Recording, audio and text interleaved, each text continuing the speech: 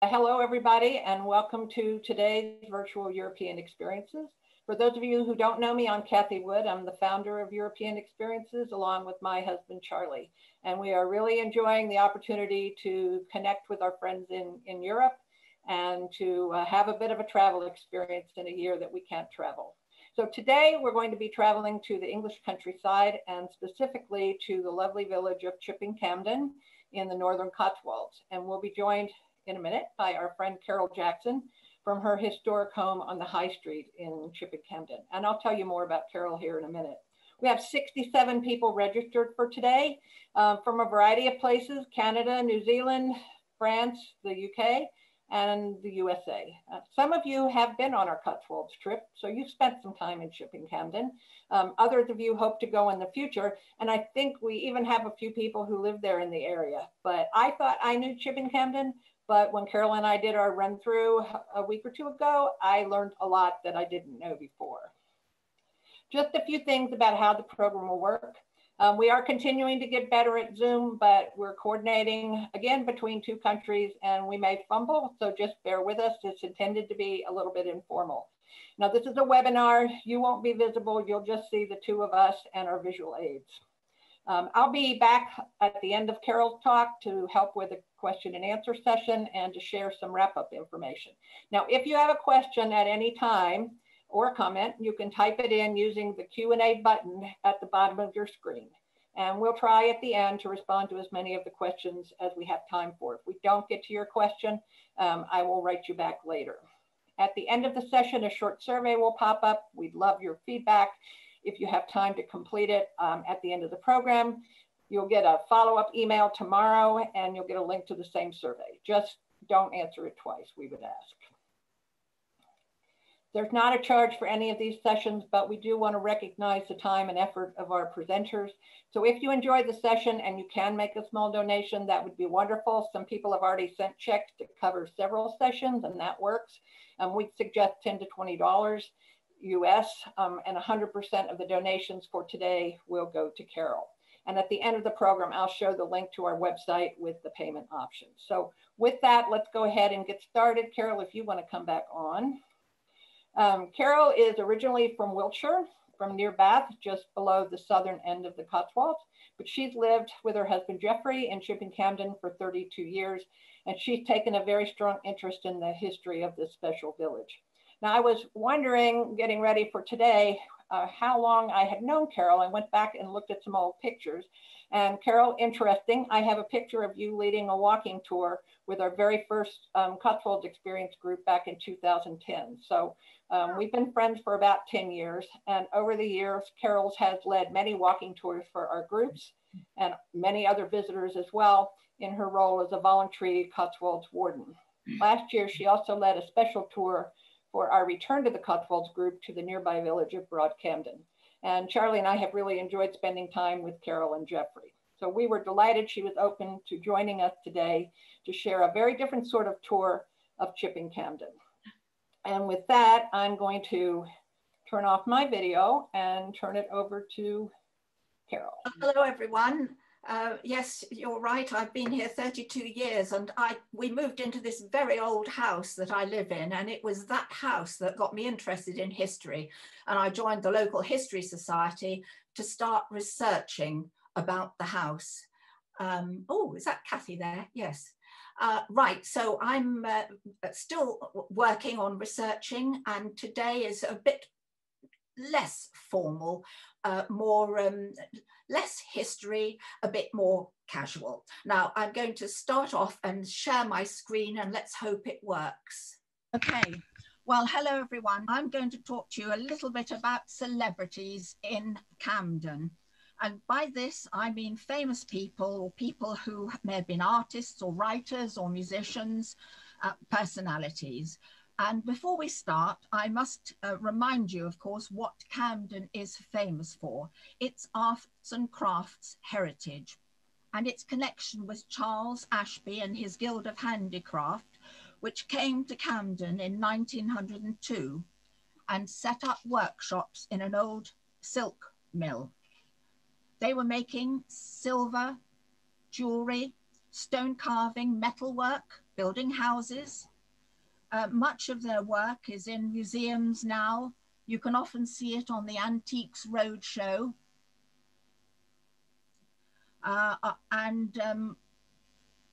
One of the people, I'm not going to talk to you about Ashby because he's a whole lecture in himself, but I did want to bring this man to your attention. Alec Miller, he was one of the Guild's key stonemasons and carvers, and he came to Camden as a young man and stayed 37 years here, working all the time.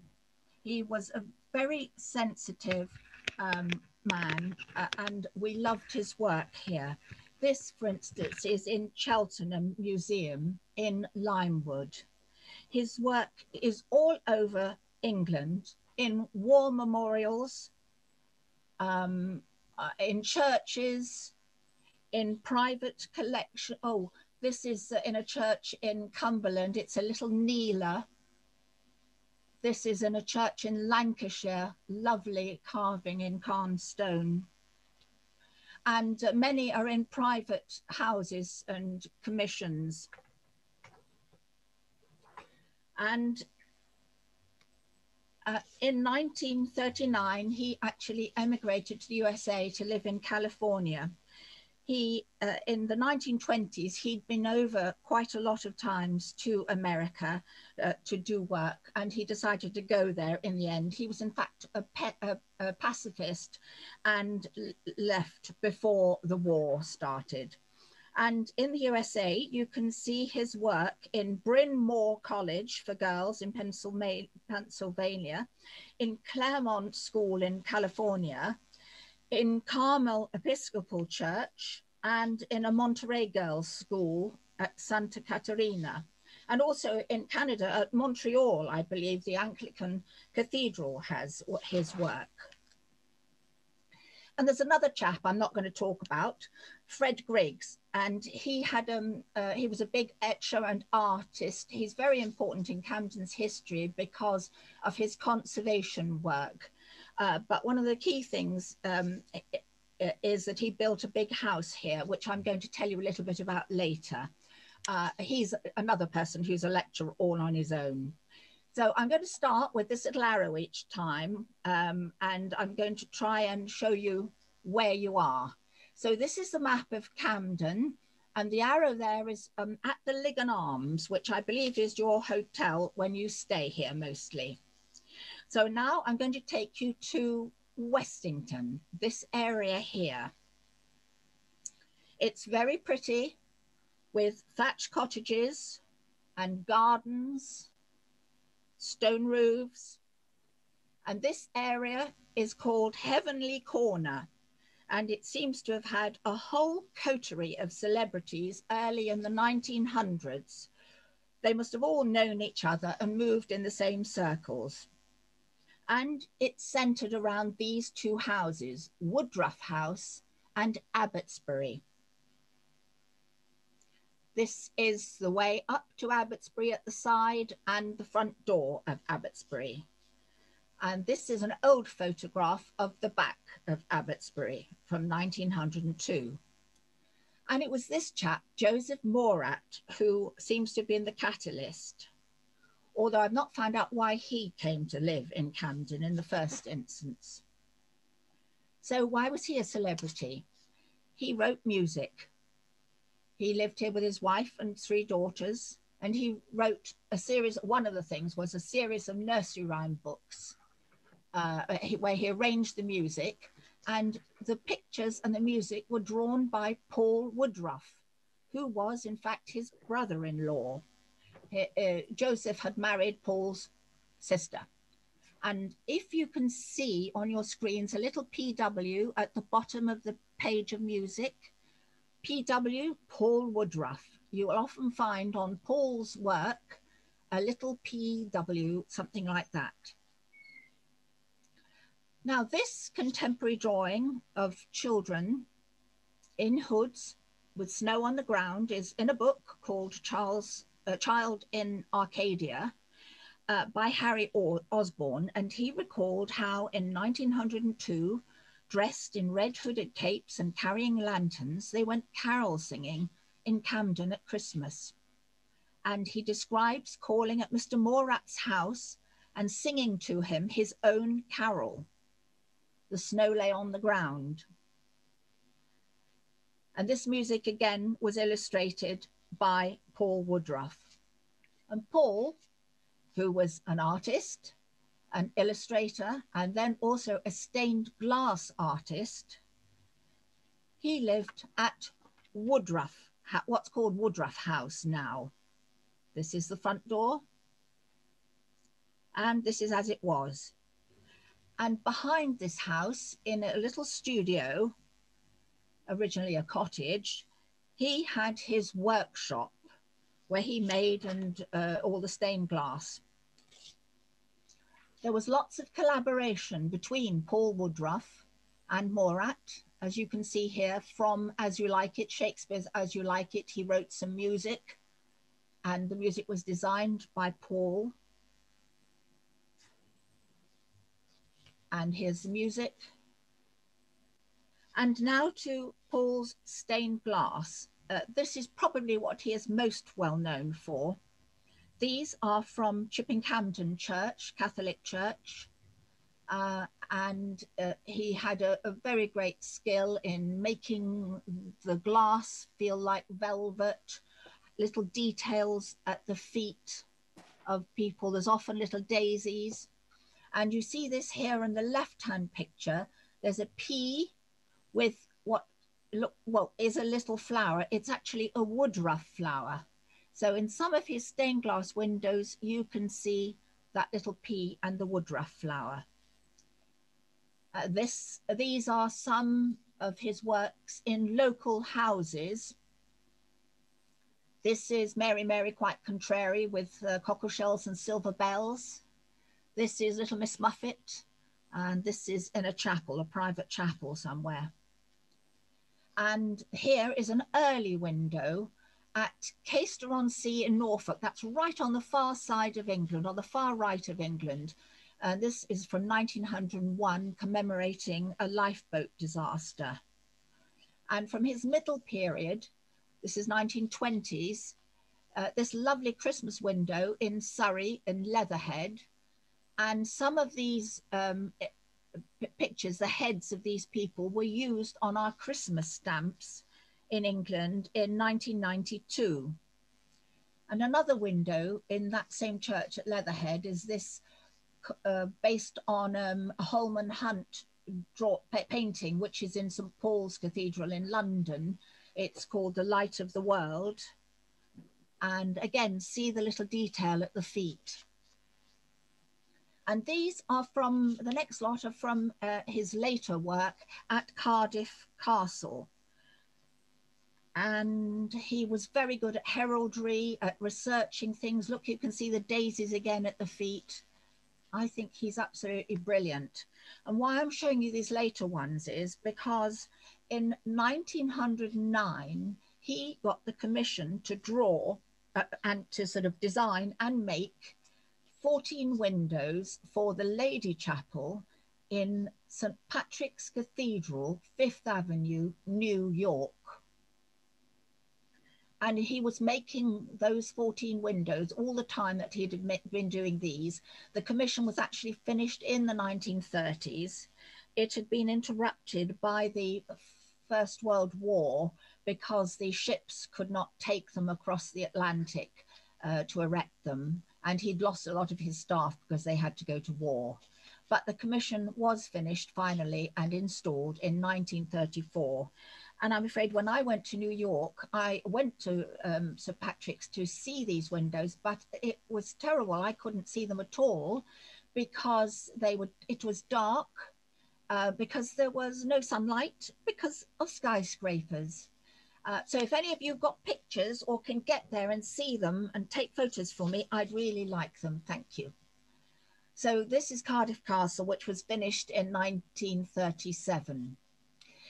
Now, there's another chap who was friends with this group. He'd started out by doing some work with Morat as an illustrator for Morat. And then he'd got friendly with the Ashbys, In fact, there's a 50-year correspondence with Janet Ashby in one of the colleges in Cambridge. And he, incidentally, he was the brother of A.E. Houseman, who wrote the Shropshire Lad. And so Lawrence became friends with everyone in Camden. He wrote a play called Bethlehem, and this is from another book, 1903. Christmas is good at Camden, with big fires and bracing talk. Time to pause. Gerald and Gwendolen Bishop came down.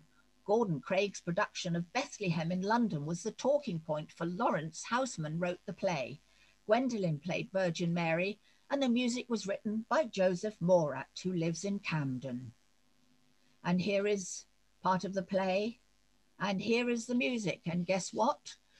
Designed by Paul Woodruff. And if you look hard, you might find a little P at the bottom of the left picture and another W in the bottom of the right picture. Beautiful drawings, and the music, and again another one from the same play. And another person at this time, just a year or so later, who came to stay was Harley Granville Barker. He was a major reformer of the Edwardian stage at this time, working with the Royal Court Theatre. He was a playwright, a critic, an actor, a director, and he was writing a play with Lawrence Houseman. It was a Pierrot fantasy called Prunella, or Love in a Dutch Garden. And the garden was supposed to be Morat's garden at Abbotsbury. And here are some photos of the garden as it exists today. And I reckon these trees and things must have been here for several years, maybe when they were here in 1904. And another person who came at this time, he came in 1903, first of all, got friendly with them all, came and stayed many times afterwards. He wanted to come and live here.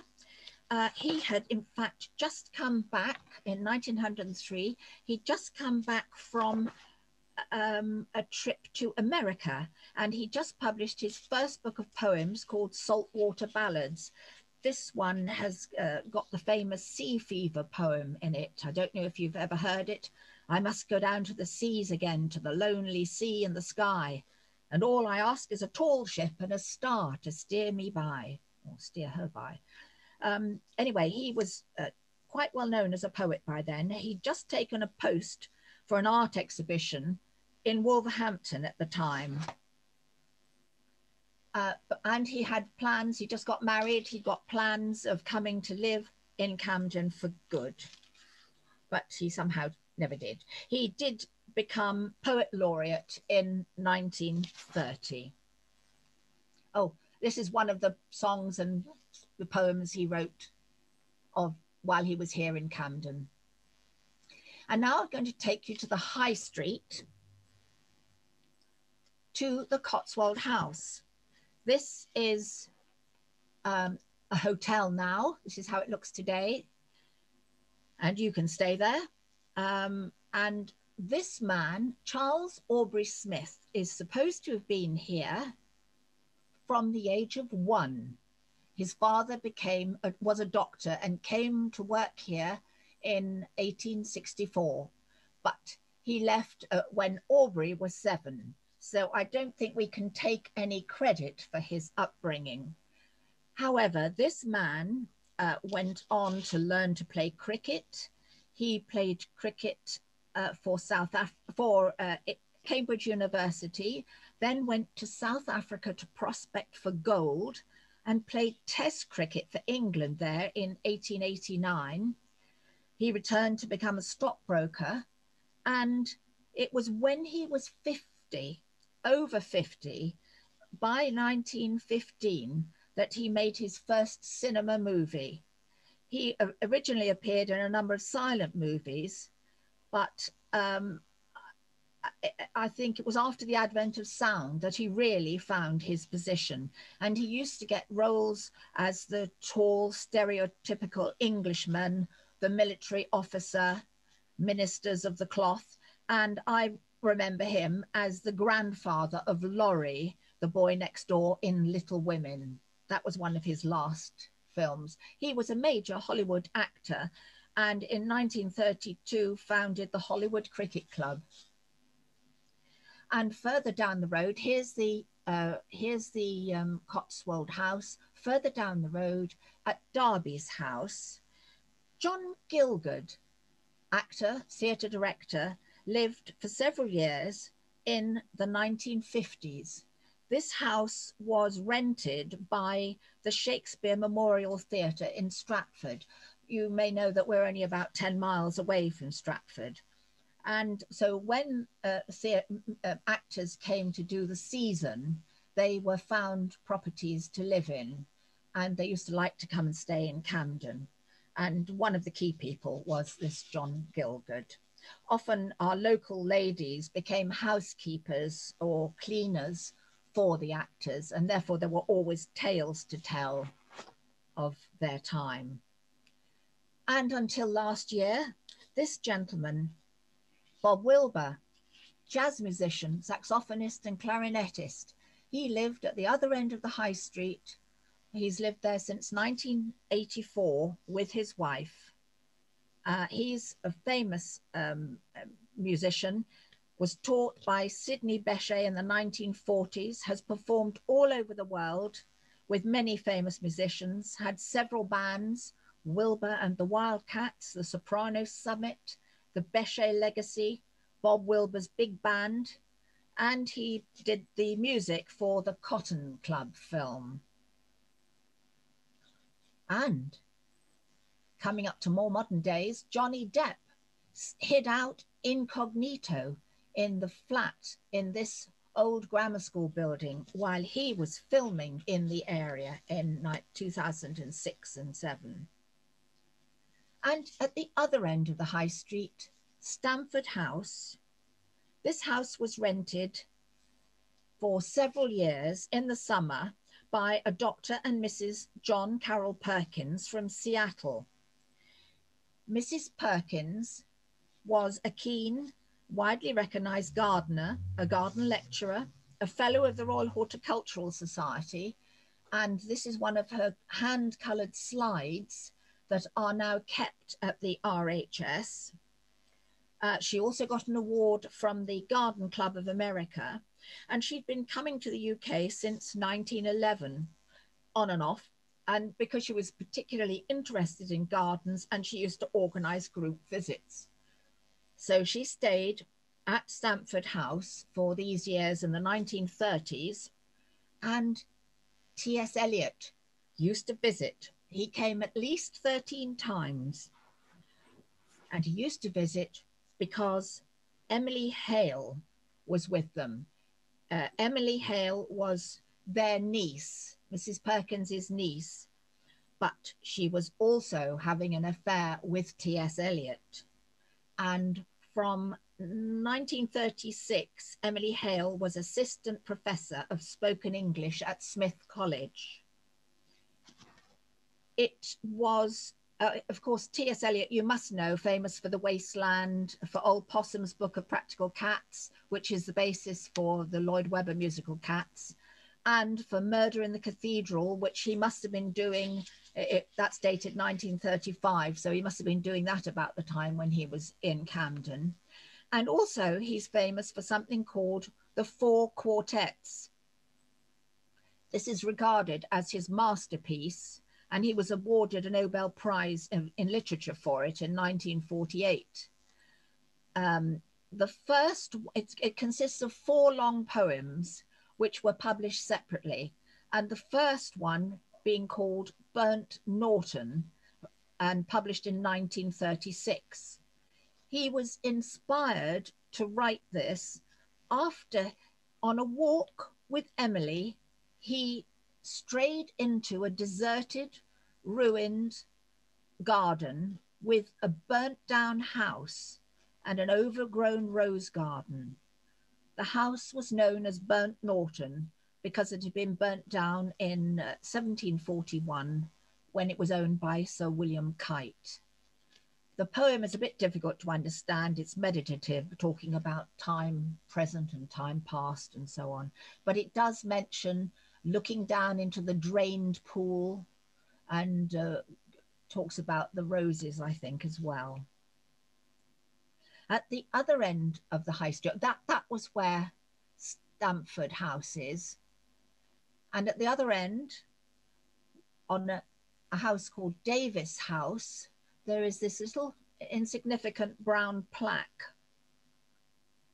And this commemorates this man called Ernest Wilson, who was born in Camden in 1876. And he was interested in plants and took expeditions in the 1900s to China, Japan, Korea, and Formosa. He was working for Vetch and Kew Gardens, for the Arnold Arboretum in Boston.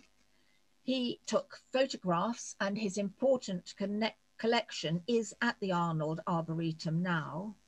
He introduced about 1,200 species of trees and shrubs and collected over 100,000 herbarium species. He found the Chinese gooseberry, or the kiwi fruit, and something called the handkerchief tree. He is a very famous plant hunter, born in Chipping Campden. He, in fact, ended up as the keeper at the Arnold Arboretum and had plans to retire to his beloved Gloucestershire. But sadly, he and his wife were both tragically killed in a car accident in the USA in 1930, when he was still only 54 and before he'd retired. And further down the road again, Park Road this is now, is Julia's cottage. And it was used from 1982 for a period by other actors working the 9-month season at the Shakespeare Theatre. And I wonder if you know this chap, Anthony Sher. He came from South Africa in the late 1960s and is a major English or actor here in England. He won a Laurence Olivier Award in 1984 for this role. He was playing Richard III at Stratford. And there's a book he wrote about this year when he was staying in Julia's cottage. For instance, 6th of May, 1984, I've fallen in love with the 18th century cottage Jim and I have in Camden, Julia's cottage. And my favourite part of the day is the drive into Stratford. As you come out of Camden, you go over the brow of the hill. It's so beautiful. And in June, to the King's Arms for lunch. But I'm terribly restless. I keep thinking back to a similar lunch here 2 years ago with Gambon before King Lear opened. Jim senses my tension and suggests a long walk. It's baking hot again. We set off along the side of Dover's Hill. And now, further up this road here, Hoo Lane, another little cottage. Incidentally, it's a holiday let now, where the author Graham Greene lived with his wife in the 1930s. He wrote his bestseller, Stamboul Train, here, and other books, in fact. And he wrote, My Nerves Are in Pieces. We have found a thatched cottage with a small garden and orchard up a muddy lane on the edge of Chipping Campden. It was to rent for £1 a week, and we moved a few belongings there, including a new bought Pekingese.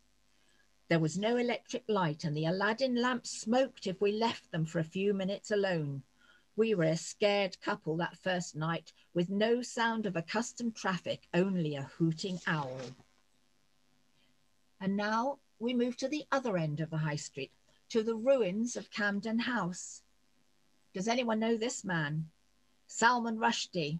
After his first novel, The Satanic Verses of 1988, he was the centre of a major controversy, provoking protests from Muslims.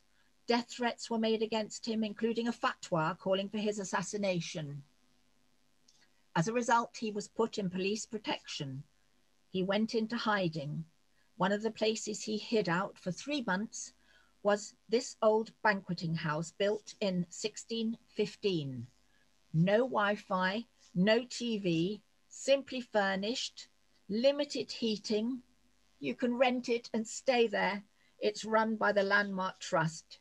It's a good spot because you can see the approach all around over the Conigry or the Rabbit Warren. We're told he never went out. And just between the church and the house, on the other side of the church, is another spot, which is owned by Kazuo Ishigaru. And he is a Japanese novelist, one of the most celebrated contemporary fiction authors in the English-speaking world, having received 4 Man Booker Prize nominations and winning the 1989 award for his Remains of the Day. We often see him walking around, coming to concerts and things. He's got his hideaway just near the church in that little one. And now I'm going to go to something called Griggs Close in the back ends. I don't know, Jeffrey, you'll have to tell me. And is Frank Brangwyn. There's a connection with Frank Brangwyn. He was a major painter, printmaker, and muralist. He bought this house. Now, this is the house that Griggs built for himself. And when he died in 1938, his wife and family were still living here, but he left terrible debts because of the building of this house. And I think Brangwyn knew Griggs and therefore bought the house. He said that Mrs. Griggs could stay in it, and he wanted the dining room or the big living room to store his paintings. He is well known for his extraordinary art. In 1925, he'd got a commission to paint a series of panels for the Royal Gallery at the House of Lords, and they were to represent the dominions and parts of the British Empire. But the House of Lords never erected them. I don't think they liked them, but they were erected in Swansea in a special hall that was built. And now I'm going to take you to Broad Camden, a little hamlet just down the road from Camden, to Mary's Acre, where here we have lots of more theatre people who stayed. Paul Robeson stayed. And a little old lady told me that she was sitting up here when she was about 20, and the church service was coming out of the Sunday evening, church service was coming out of the church, and this man came and said, "May I sit with you?"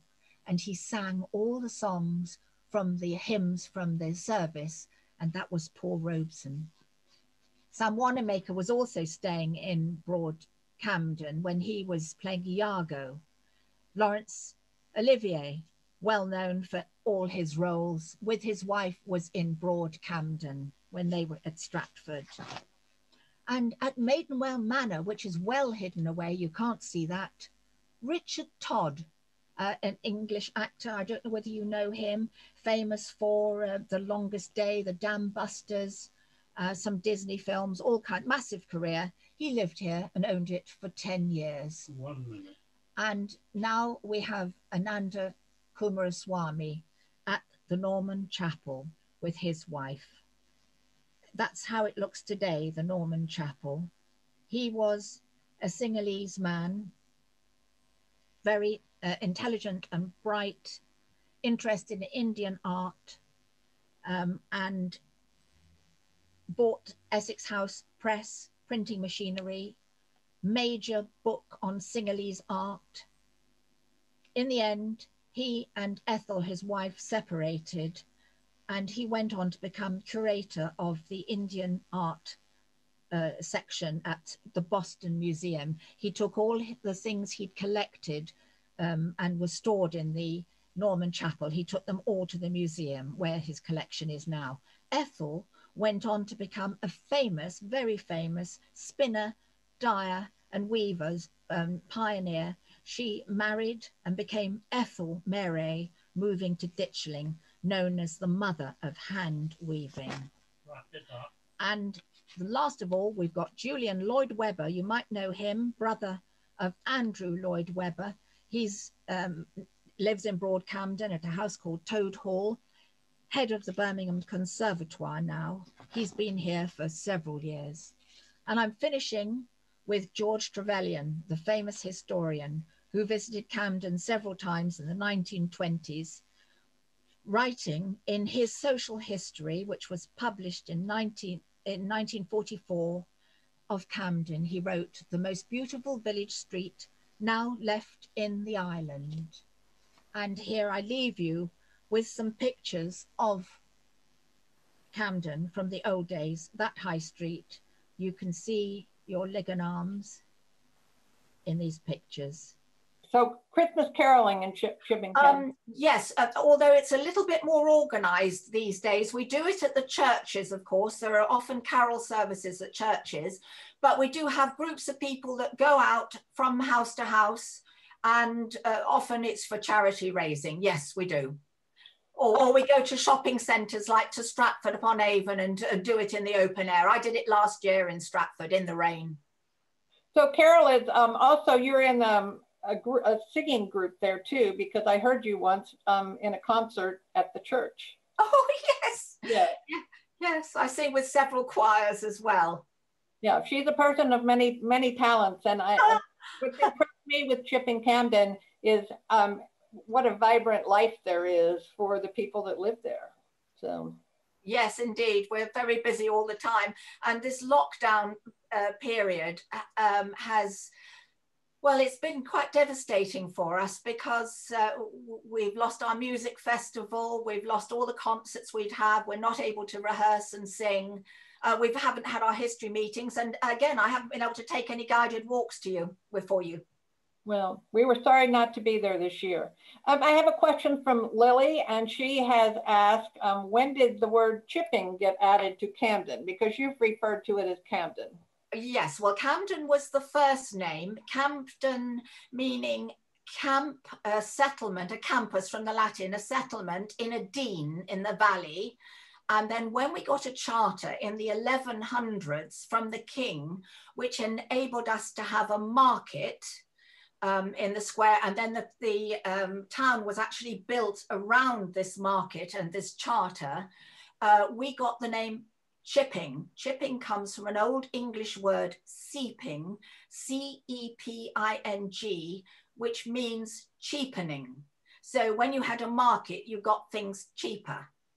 Oh. So we're a chipping, a market settlement in a valley.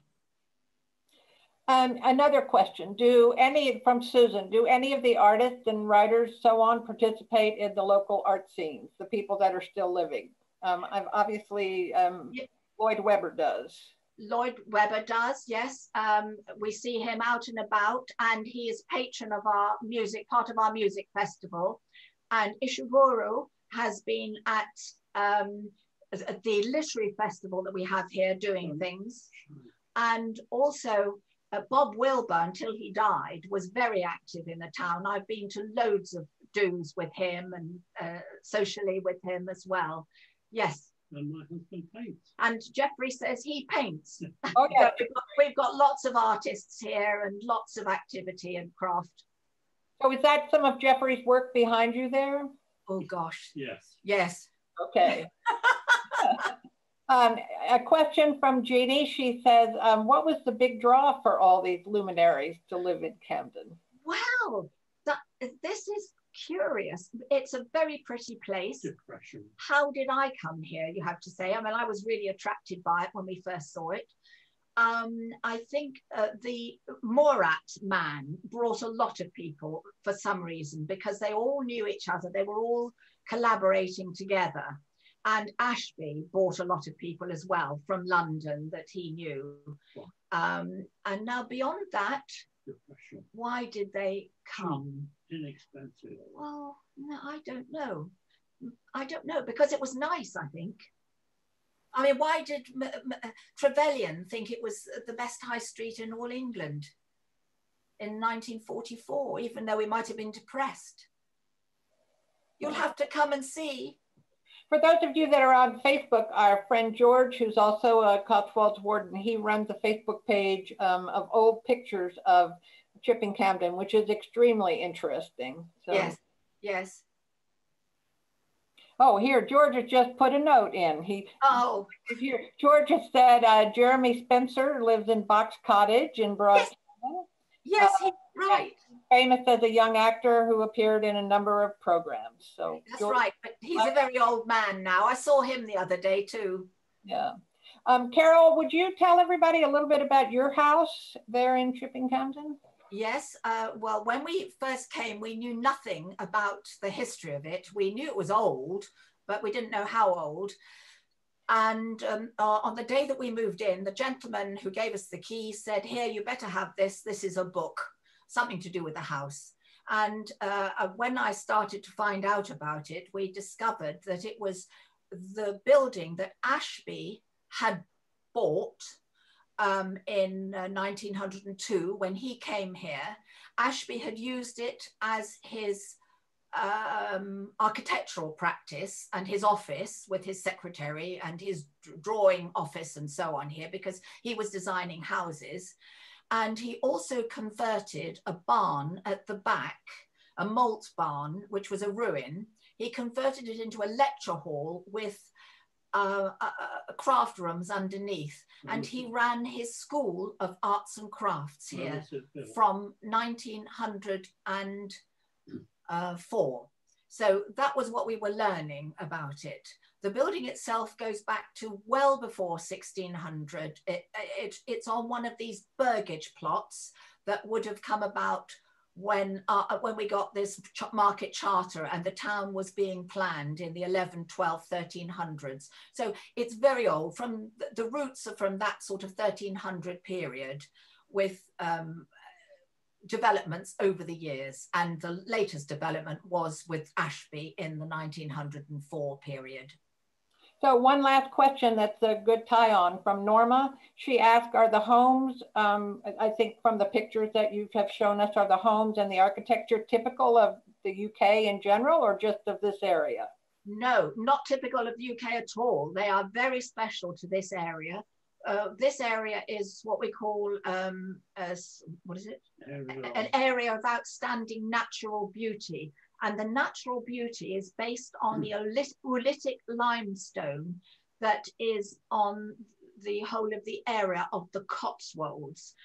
It's because you've got this stone underground that the houses are built out of stone, not really out of wood, or certainly not out of brick, because brick came much later.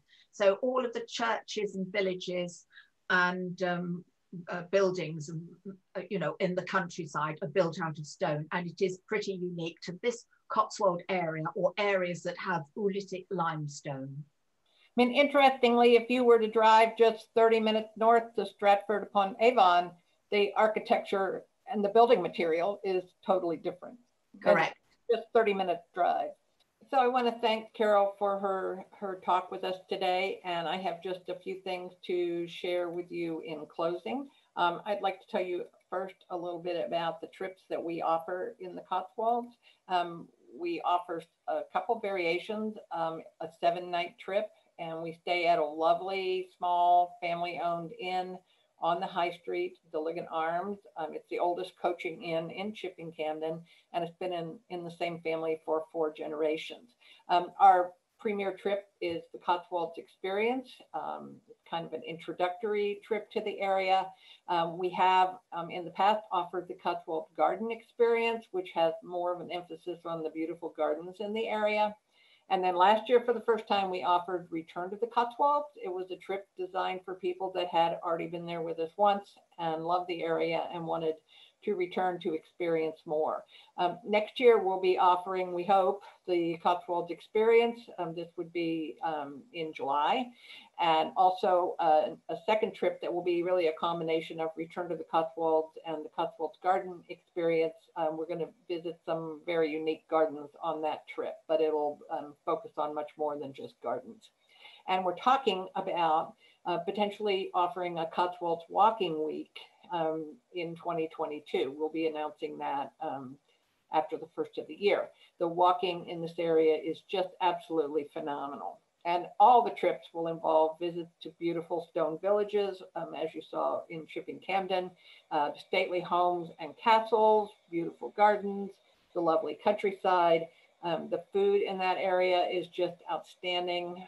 It's a very rural area with a lot of agriculture. And so a lot of the food comes from very nearby, and the very delicious food of all types, and a lot more.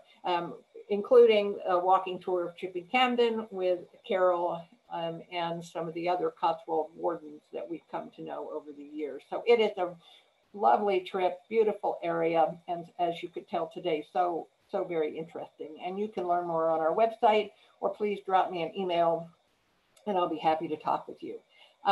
Now, we're asking for these programs. Our presenters, like Carol, are putting in a lot of time getting ready for the program. And if you can, we'd like to offer you the opportunity to make a donation. 100% will go to the presenter. We suggest a small donation, $10 to $20, and we offer several different ways that you could pay that. A few people have sent us checks to cover a number of sessions, and that's a great approach. We also can take payment through Venmo or PayPal. And then if you're international, TransferWise, we find is a good way to make some international contributions. And on our website, www.european-experiences/payments, if you go to that page on our website, you'll find links for Venmo and PayPal, which makes it very easy. I want to tell you also a little bit about upcoming programs. And we hope we'll avoid any future technical issues. We have 6 more sessions planned for this year, and we've adopted Thursdays, Eastern time in the United States or Canada, 2:00 p.m. All sessions will be 1 hour maximum. And the session next week will be an overview of our Luberon Experience Week in Provence, and I'll be presenting that and also involving a couple of people who have been on that trip in the past. In the future, we have sessions planned.